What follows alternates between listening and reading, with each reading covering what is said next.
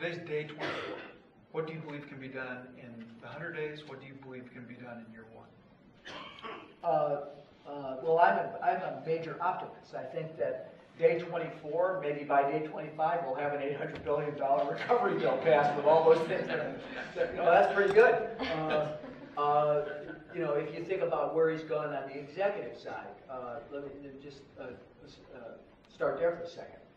He's given the order to begin the process of closing Guantanamo. He's reorganized the interrogation techniques of the United States. He's made major efforts and initiative to change energy and environmental policy by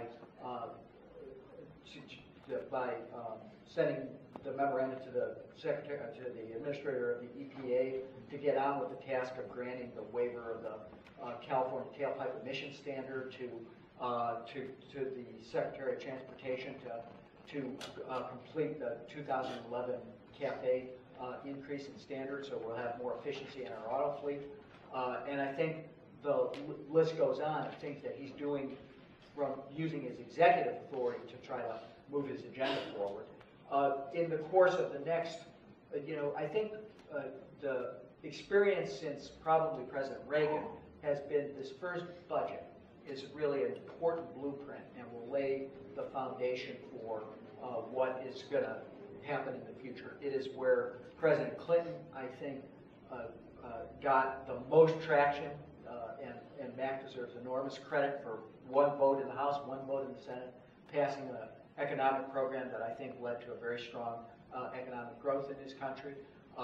It's President Bush, in his first budget, got his tax cuts through. I think what you'll see in the president's budget, again, are these investments in these key priorities.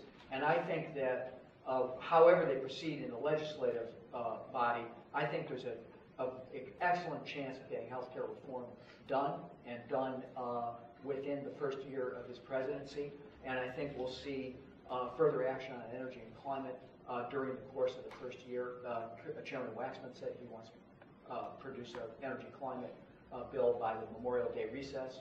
So I think those are the big domestic priorities. There's obviously, there's a laundry list of things that need to happen in the national security and foreign policy side as well. But on the domestic side, I see the follow-on action in the budget, trying to make some of these middle-class tax cuts permanent, reform the way we tax people in the country. Those are the big challenges, and I think they can be accomplished in the first year. Now, given that you're an admitted optimist, what do you believe can be done on health care in year 1? Well, I think that, look, I think there's no question, that the transition wasn't flawless. We hit the bump in the road with Senator Daschle's nomination being withdrawn. But I think I'm actually, this is a place where the Congress was laying the groundwork, getting ready to try to do a major reform of our healthcare system, to try to expand coverage, control costs, focus on wellness and disease prevention, and get the systems in place to do the research that are necessary to push things down. So comprehensive healthcare reform that includes a major coverage expansion. In my view, that ought to include everybody. We'll see whether the Congress can digest that or not. I think that can happen this year, and I think that he'll, in the coming days, pick a Secretary of Health and Human Services. They may, obviously Senator Daschle was going to wear both hats, the health reform office head in the White House as well as HHS. Whether they decide to split those jobs, I think is still a major priority. I saw Senator Caucus they're ready. He's already issued his white paper. There's work that's been pre-done in the House to move a bill forward. So I think there's the opportunity to do it, and hopefully on a bipartisan basis. But I think that there's, the ideas are there. We need to put them on the table, start debating them, and try to get them done. And what do you think can be done on energy and climate change in year 1? I think we can see a national renewable electricity standard put in place, maybe that's an early action item.